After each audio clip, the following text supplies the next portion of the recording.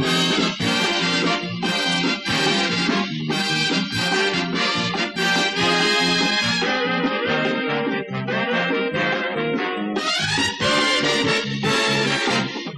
Dean Martin Celebrity Roast, coming to you from the MGM Grand Hotel in the entertainment capital of the world, Las Vegas, Nevada. Ladies and gentlemen, from the beautiful Ziegfeld Room, tonight's star-studded roast has brought together some of the world's greatest entertainers. They've come from all over the world to be here tonight, here in Las Vegas, in person. The Man of the Week! Your roastmaster, Dean Martin. Tonight's very special Man of the Week, Kirk Douglas.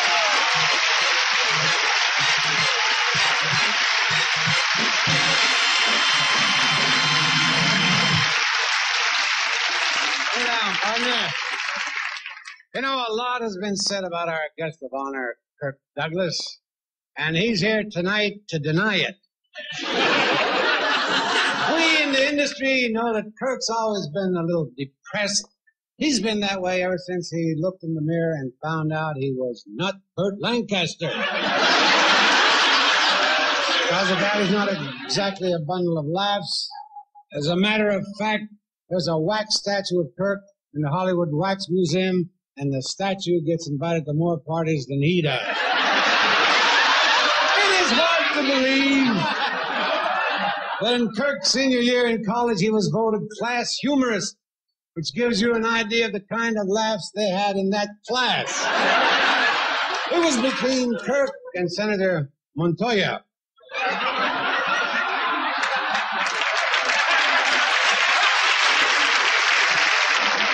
There's a lot of your friends and admirers who couldn't be here tonight. However, they sent you telegrams. I'd like to read some of them. The first one is from Raquel Welch. Dear Kirk, I just saw your latest movie, and I can't tell you how much I envy you. You're the only person in Hollywood who has more cleavage than I do. Here's one from the President, President Nixon. My dear Kirk, I've always been fascinated by the dimple in your chin. It seems like the perfect place for me to hide the Watergate tapes. You know, our Man of the Week has received many distinguished honors in his long career, from his alma mater, St. Lawrence University, from the State of Israel, from President Kennedy, from President Johnson, but one of the most exciting awards took place last week in Greenwich Village. We have a film clip of this very solemn ritual at which Kirk was honored for his heroic efforts on behalf of the Gay Liberation Front.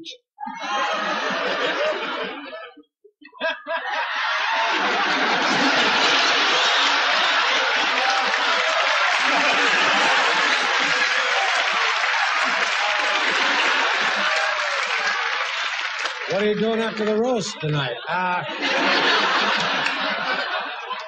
Everyone knows Ted Knight as the obnoxious newscaster on the Mary Tyler Moore Show. He's a man who could succeed in any profession he chose. Why he chose to louse up show business, I don't know. Ladies and gentlemen, Mr. Ted Knight.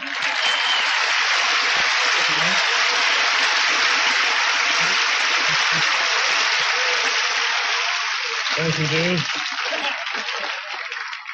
You know, playing a television newsman has got me in the habit of researching my material. On the subject of Kirk Douglas, I've uncovered some little-known background facts. Kirk didn't just get to be a bad actor overnight. He struggled at it. A lot of other jobs, too. How many of you out there know how versatile this man really is? I'd like to read to you a list of the jobs that this multifaceted man has worked. He was a window washer in the Holland Tunnel. He was a stress engineer for a truss company. A lifeguard in a drunk tank. And a lookout on a dude ranch. The guests would step down from their horses at the old corral. Kirk would yell, "Look out, look out!" That was his job there. He was also a bouncer at a brazier factory. He achieved his greatest artistic success when he got a job with the Maxwell House Coffee. You all know the slogan, good to the last drop. Well, when it got to the last drop, it was Kirk Douglas and came out and shook it off.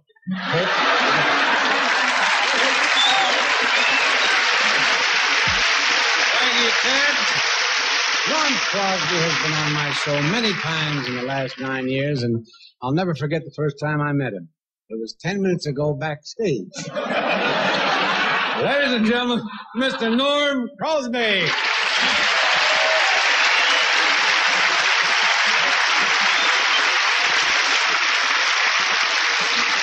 Thank you very much. I'm glad you mentioned that, Dean, because it has been a long time, and there have been a lot of shows, and I think that we're friends, and we have a pretty good rapport with each other. I cannot see why you and Gregarious, the executive procurer, I do not understand how you selected a man like Kirk Douglas to roast. I really mean that, because this is not a man to be exercised and regaled with frivolity. Kirk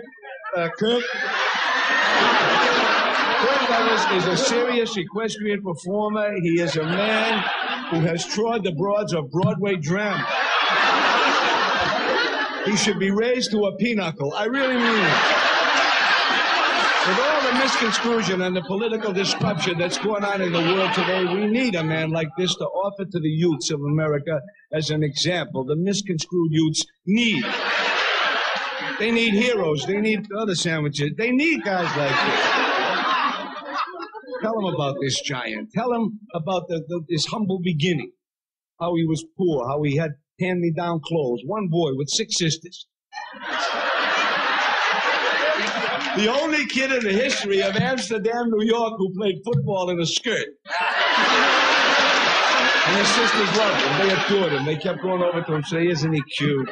Isn't he adorable?" In fact, they did it so much, a whole piece came out. This is a great actor. He is a dedicated artist. Kirk is a dedicated artist. I remember in Carnival when he had to hang from a trapezoid, and he had to learn. He did. He had to learn to be an extortionist.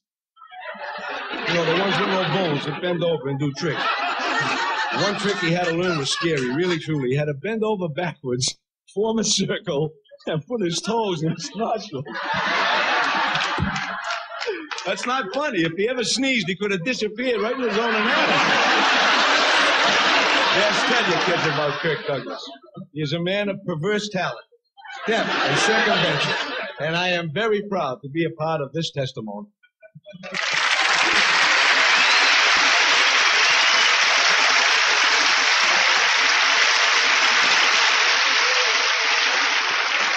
Ladies and gentlemen, Jack Burns and Mr. Avery Schreiber.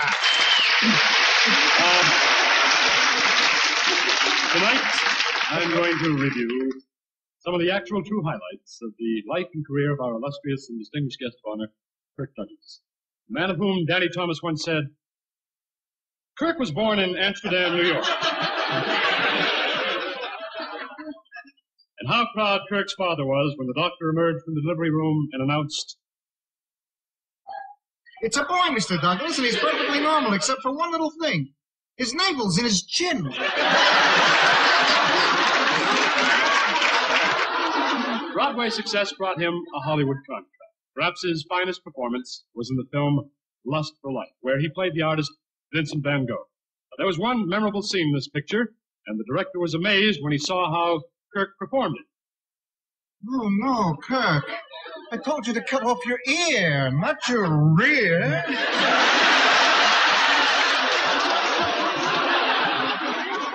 Kirk was soon an international star, and at the request of the U.S. State Department, he toured South America and Europe as a goodwill ambassador. The high point of his life came during his visit to the Netherlands, where he was granted a private audience with the Queen. "Hi, Kirk. Are you interested in a tour of the dikes?"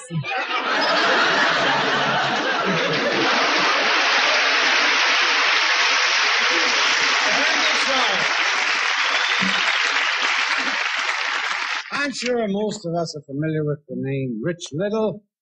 Last year, Rich was the comedian of the Julie Andrews Hour.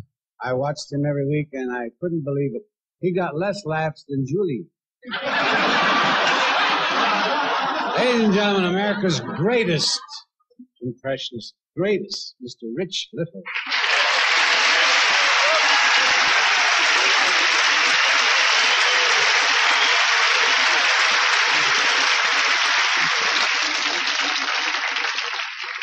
My name is Kirk Douglas. I'd like to tell you a few things with my good friend Kirk. Kirk and I made 5 motion pictures. As far as I'm concerned, there were 5 too many. Let's go back to the beginning. Kirk was born in Amsterdam, New York. School at the age of 6. Screen image was already beginning to take shape. When asked to read before the class, Kirk said,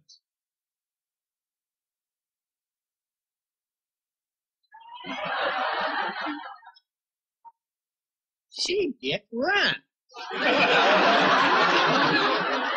See Jane run. See Dick and Jane and Spot and Puff run."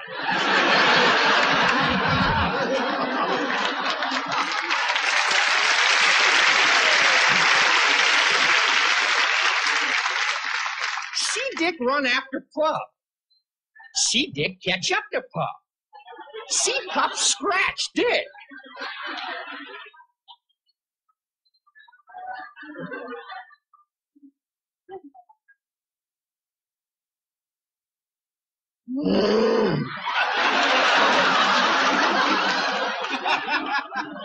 See Dick grab Puff. See Dick start twisting Puff. And twisting. Now see Dick smash Puff right in the face. And see Dick run out over.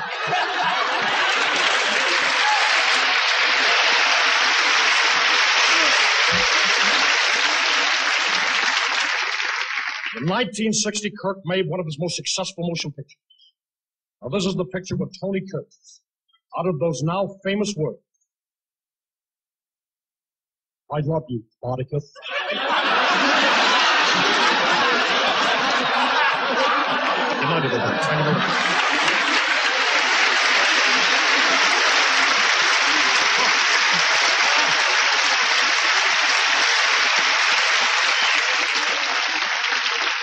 I still think the best impression Rich does is Richard Nixon. In fact, his Nixon impression is so good, the other day he got E.B. Rebozo to buy him a house.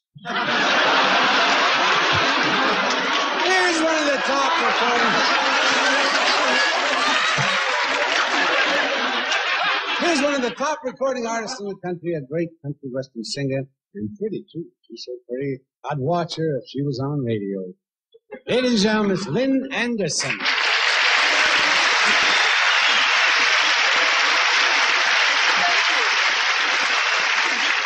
Thank you, Bruce. You know, an actor is usually known by the parts he gets, but Kirk Douglas has become famous for the parts he loses. In his new picture, Scalawag, which was produced by his wife, Anne, Kirk loses a leg. Let's watch some of the fun he has with that. When are you getting your new leg? Pretty soon now. Pretty soon. How's your old one holding out? Every man should have one. Look, you can use it as a weapon. Ha! Huh? A hat rack. Knife rack. That's wonderful. Now look. You can stoke the fire. Stir the stew. Huh? Now you stir it for a while. Oh, I can do that. Hey, not with your foot. In Scalawag, Kirk loses a leg. In The Vikings, he lost an eye. As Vincent Van Gogh, he lost an ear. In Champion, he lost his front teeth. In Young Man with a Horn, he lost his lip. Kirk, I think there's just one little thing you haven't lost. Thank you very much, and good night.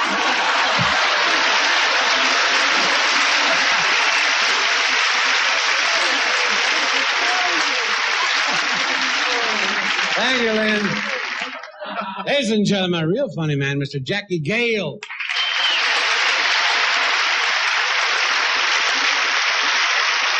Kirk, I always defend the man of the week of the day, and I want to tell you, relax and enjoy yourself. Just lay back, because it's all been downhill since the champion.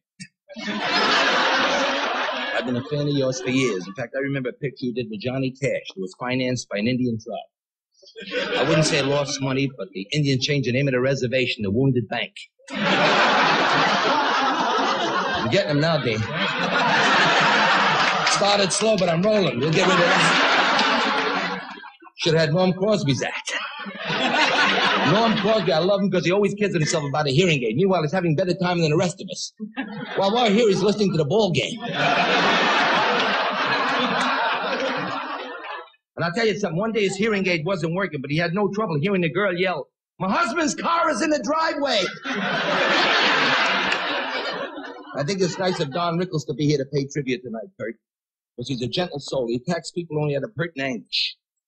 And if you believe that, you believe Nixon's got a chance for a third term. He's a very charitable guy, Don Rickles. He gave 30% of his income for piranha research. And I'll tell you something. That's right. Don comes out with a lot of venom and hate, but under that layer of venom and hate, there's a layer of warmth and love.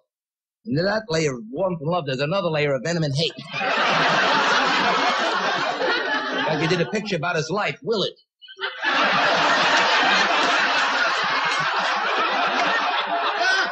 Kurt, I told you I'd get him, Dean. You give me a couple of minutes. Stop dozing off. Watch the song. You gotta go like that. You go till you get him. Kirk, I respect you. I'll tell you why, because you're my kind of guy, because you came up the hard way. I was born a poor kid in Brooklyn. I struggled all my life. I came from a poor family in Brooklyn. Poor Jewish family. We were unlucky. I remember once for the holidays, we opened the door, let the Messiah in, and we got robbed. That's right. That's right, Dean. They grabbed the hat, the matzahs, my grandfather's Duke Ellington album. Well, Kirk, I want to tell you, with all the ribbing aside, you're my kind of man, and just like the title of the picture, you're still a champion. Thank you very much. Thank you. Take all my stuff in here.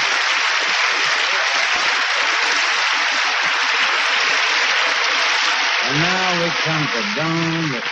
A lot of people wonder why Don is so mean. Don's always been mean.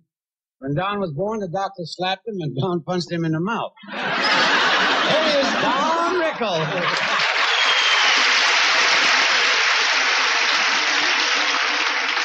I've seen Kirk in many, many movies. And I say from the bottom of my heart, as an actor, he was weak. But Kirk,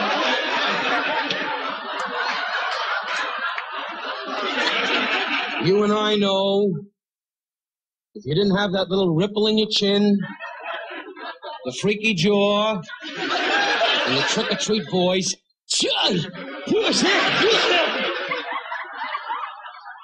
you'd be like the rest of us. Girls. But Kirk, you've always had us at the house when you had the biggies over. The last big name they had was Lyle Talbot's cousin. Al Bergman. But Kirk is a great star, and I've proven that many, many times, because every time I've come to his home, he's always been in leotard shorts, no sweatshirt, just standing in the middle room going, we threw some raw meat on the floor, he ate it and died.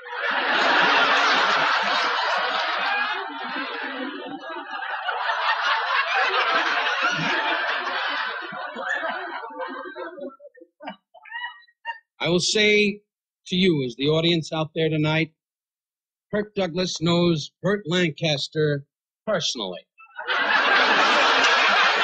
Burt Lancaster would be here tonight, but he was in a circus act in Germany and climbed up the rope too fast.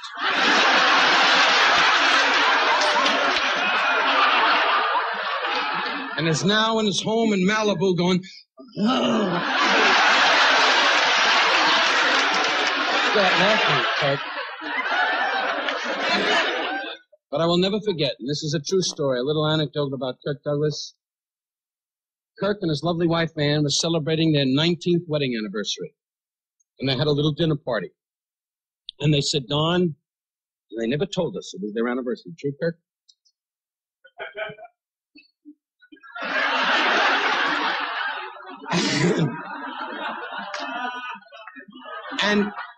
They invited us to their home. And my wife, Barbara, who I married a lovely lady, God bless her, she's known to me as Valiant. When Pearl Harbor was attacked, she was the one that looked up and said, "There's some destruction." There's some dummy girl in the front going, "I hope I find some guy."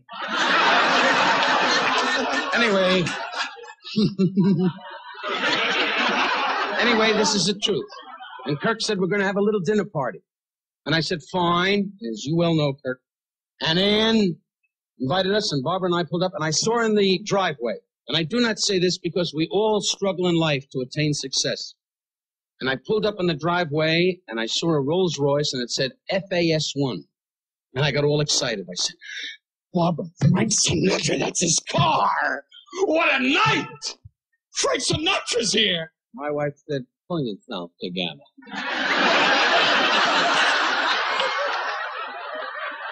I mean, for God's sakes, don't be an idiot. Pull yourself together.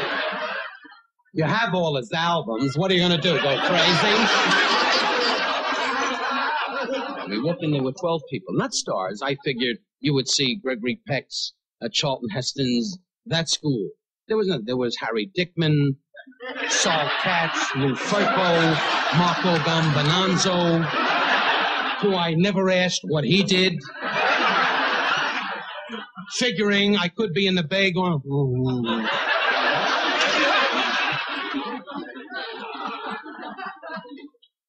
Cheer up, Kirk.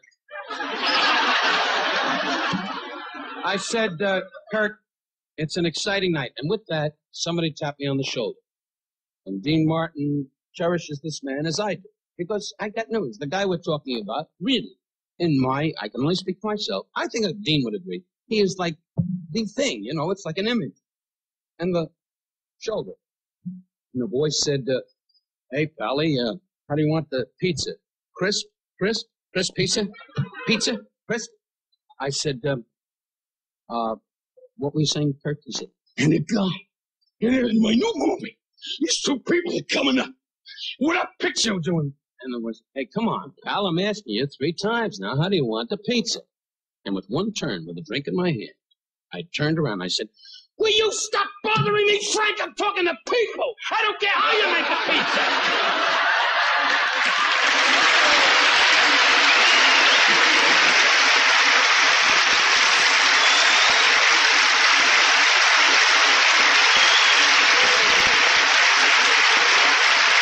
Thank you, Don. Ladies and gentlemen, here's our distinguished man of the week, Mr. Kirk Douglas.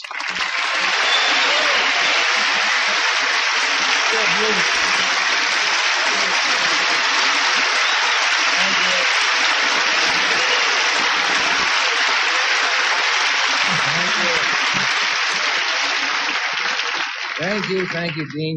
It's really a great honor to be chosen man of the week. I don't know what I did to deserve this honor, but I promise you one thing. I won't do it again. The other day I asked Dean who was going to be on the dais. And he said we got Crosby and Burns. I thought he meant Bing and George, and I got stuck with Norm and Jack. Oh, and then there's Burns and Schreiber. The finest comedy team since Haldeman and Ehrlichman.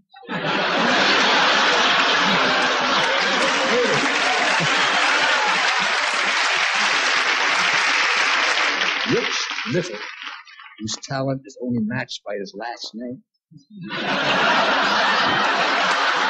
No, Rich.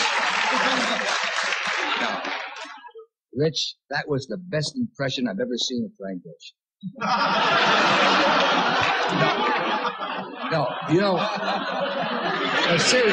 seriously, a few months ago, I was watching Rich Little with my boys on a television show. And Rich Little was doing an impression of me. And as I watched Rich Little, I tried to go along with the scene he was doing. Something like, those fat bellies with the big cigars. They can't beat me. I can beat them. I can beat them. Now, I'm going along like this, and my son Peter turns around and says, "Dad, look, he can do you better than you."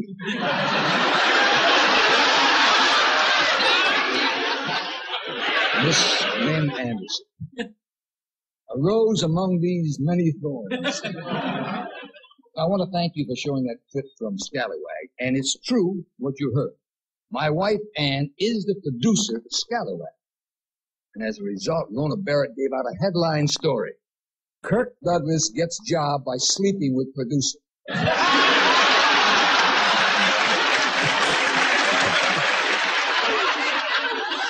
Well, what a night this has been. I haven't enjoyed myself so much since I had root canal work.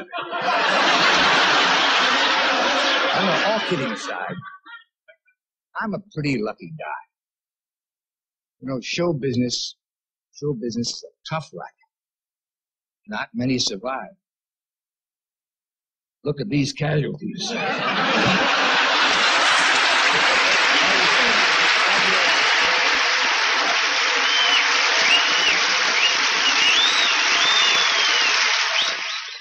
I want to thank my guest tonight, and especially the guest of honor, our man of the week, Kirk Douglas.